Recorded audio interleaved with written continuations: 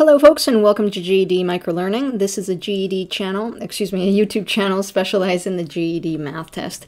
And as always, we're going to be doing different formats of the questions that you can expect in the GED test. Okay, so the first question is a fill in the blank, and it says Dan bought a used car with 15,232 miles on it. If the car now has 38,027 miles on it, how many miles did he put on the car? And write your answer rounded to the nearest thousand. All right, so what you want to do is, first of all, we need to find out the total miles he put on the car. So we would just subtract that current amount of miles minus the original amount. That gives us 22,795. Step 2 would then be to round to the nearest thousand. So let's quickly recap place values. Okay, so for place values, remember that the first number to the left of a comma is your thousand number. Okay, so in this case, our thousand number is a 2, so we would round down to 20,000. Okay, so that would be the correct answer. Solve the expression. Okay, so here what we have to do is, first of all, remind ourselves a little bit of how we multiply when you have an expression like that, how we multiply the exponents. So whenever you have a set of exponents where the base, okay, so in this case x is the same, all you have to do to the exponents is just add them across. Okay, so in this example, it would be very easy. We would just say 3 plus 5 is equal to 8. Okay, so you add the exponents. All right, so that's the first thing you're going to do. You're going to add 2 plus 5 plus 3. That gives you 10. So your exponent is going to be y raised to the 10. And then step 2 would be to multiply the coefficients. Okay, so the coefficient is the number in front of the variable. So 3 times 10 times 2. And sorry, I've put 3 plus 10 plus 2. That's a mistake. It should be 3 times 10 times 2. Okay, and that gives you 60. All right, so the correct answer would be C. All right, so the next question is one of these drop-down menus. So it gives you, it asks you to find the ordered pair for point A on the graph, and it gives you basically these drop-down menus where you're going to put the x-coordinate and the y-coordinate. Okay, so the first thing is, let's find out the x-coordinate. So if we find point A and then kind of follow that down to the x, you can see that the coordinate for x is 2. And then if we do the same thing for y, you can see that the coordinate is going to be 5. Okay, so those are your coordinates. So the ordered pair will be 2 and 5 for the y. All right, so this next question is one of these drag and drop questions where they give you the question at the top, and at the bottom they give you the answer options. That you just basically have to click one of these boxes at the bottom and drag them and drop them in the correct spot. Okay, so it looks a little bit like this. You would click whatever you want to move. It usually becomes blue so that you know it's activated, and then you can move stuff around. If you make a mistake, just move it back. All right, so that's the drag and drop.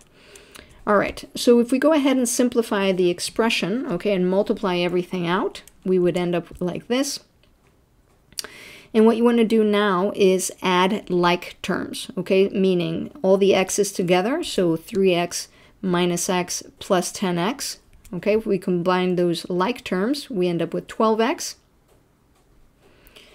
And then we're going to do the same for those numbers that have the x, y.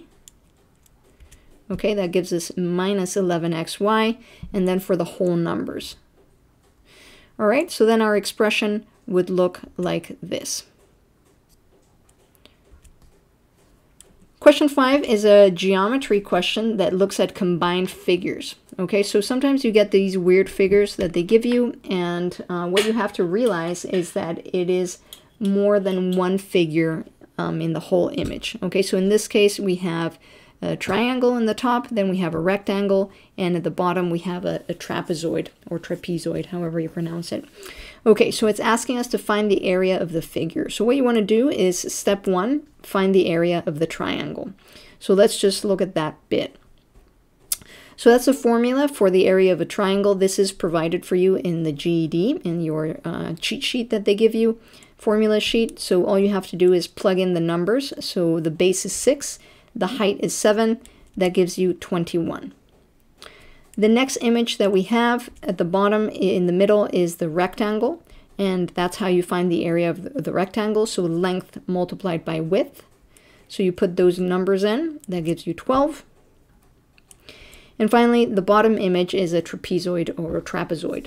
Trapezoid, I think you pronounce. Okay, so that's how you would, that's the formula. So you have base 1, which would be 6, and base 2, which would be 10, multiplied by the height, multiplied that times 1/2. And that gives you 32. So all you have to do now is add these 3 areas that you just found out. So 21 plus 12 plus 32, and that gives you 65. Question 6. Brendan owns a bakery. One of his suppliers offers discounts on orders of 10 or more of the same item. He orders 15 boxes of cupcakes, 10 boxes of donuts. Use the table below to determine how much the order will cost after discounts are applied, rounded to the nearest hundredth. All right, so first of all, let's calculate the price of stuff. So for cupcakes, he's going to buy 15 boxes, so we would multiply the price times the number of boxes.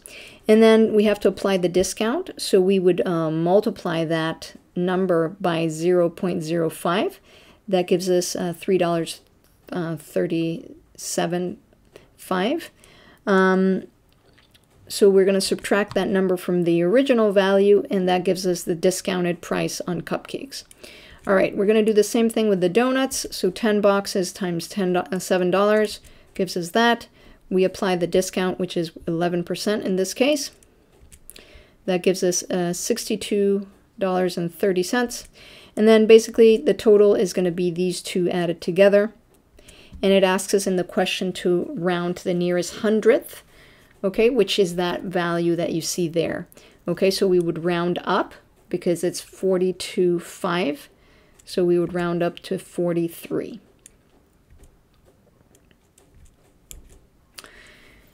So this next problem is a combination problem. So sometimes they ask you combinations or permutations.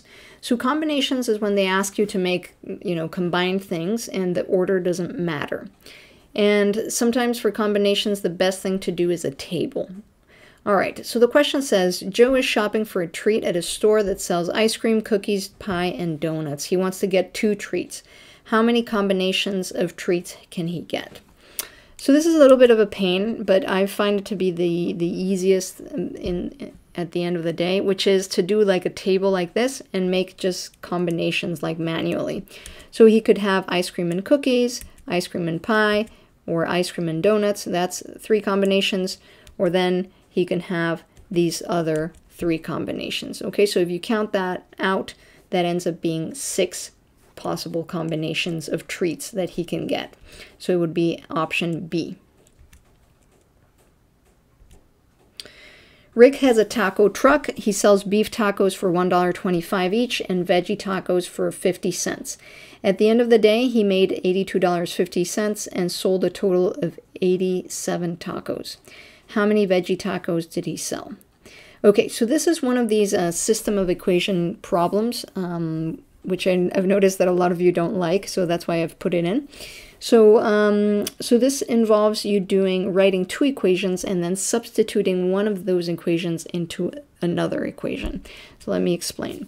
So first of all, let's kind of determine our variables, right? So we're going to say that the veggie tacos are called X and the veggie tacos are Y. So if we do an equation of the total number of items sold, we would say beef tacos plus veggie tacos is equal to total number. So in this case, we would say X plus Y is equal to 87.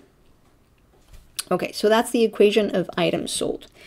And then we would add the cost. Okay, so we would say we know that each beef taco, so each X is $1.25. And then we know that the veggie tacos are 50 cents. And altogether, he sold $82.50. Okay, so you would write your equation for the cost of the items, as you can see there in the bottom. Okay, so the price multiplied by X, which is the number of items sold. Okay, so what we're going to do is, since we want to find out Y, which is the veggie tacos, we write our equation like that. We're going to rewrite it like this. And now we're going to take our second equation, and we're going to plug the equation that we just figured out, the Y, into this new equation, like that. And then we're going to solve for this, so multiply everything out.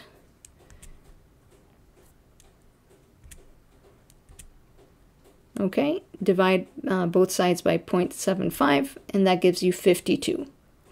Okay, so if you remember, we said that the beef tacos were X, and we just figured out X, which is 52. So now we have to figure out how many veggie tacos he sold. So we would take this equation, which we had at the top, just plug in the 52 that we figured out, and that gives us Y is equal to 35. Okay, 35 veggie tacos. Okay, so this is a system of equations problem, and we're using the method of substitution, all right? And this kind of always tricks people a little bit. Okay, option A. So the next question is a fill in the blank, and it asks us to simplify the expression and write the answer in the box below. So what you can do here, you can use two methods to multiply this out. The first one is the FOIL method, and the second one is the box method. Okay, I'll show you both. So the FOIL method basically stands for the order in which you carry out procedures when you multiply expressions like this. Okay, so the F stands for first, the O for outer, I for inner, and L for last. Okay, so I'll leave that cheat sheet there. So if we multiply like that, you can see that for the first values, so that's 5x multiplied by 3x, that would give us 15x squared.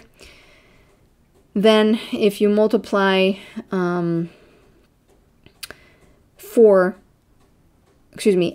which would be the 5x multiplied by 6, that gives you 30. And then the inner, which is 4 multiplied by 3x, that's 12x. And then the last is 6 multiplied by 4, which is 24. That's what it gives you. Simplify, and you end up with that expression. The second way to do this is the box method, okay? And if you've done GED science and you remember the Punnett squares in genetics, then this is going to be really easy, because basically you set up a Punnett square like this. Okay, so you're going to set up the different parts of your equation along the side or the top part of the box. And you can put them, you know, in any order that you want. I mean, you can put whichever expression in the top and whichever expression on the side, doesn't matter. And what you're going to do is you're going to multiply terms out. So in this case, we would multiply 3x times 5x. That gives us 15x squared. And do the same with this bottom number, positive 4. Okay, make sure you capture the sign, because otherwise you're going to screw it up. Okay, so in this case, that's 12x. We're going to repeat the same thing with the 6. Okay, so 6 multiplied by 5x is 30x, and 6 multiplied by positive 4 is 24. Okay, so notice that we have the same set of numbers. So if you just simplify these four numbers, you end up with the same thing. Okay, 15x squared plus 42x plus 24.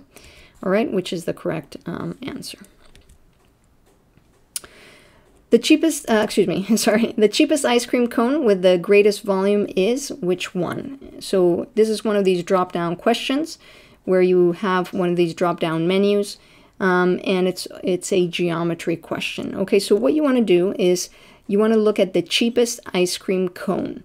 Okay, so it's either going to be option A or B, because those are the two cheapest options. Okay, so let's go ahead and figure out the volume for cone A. So you would take the radius, which is half of the diameter, multiply it by the height, like this.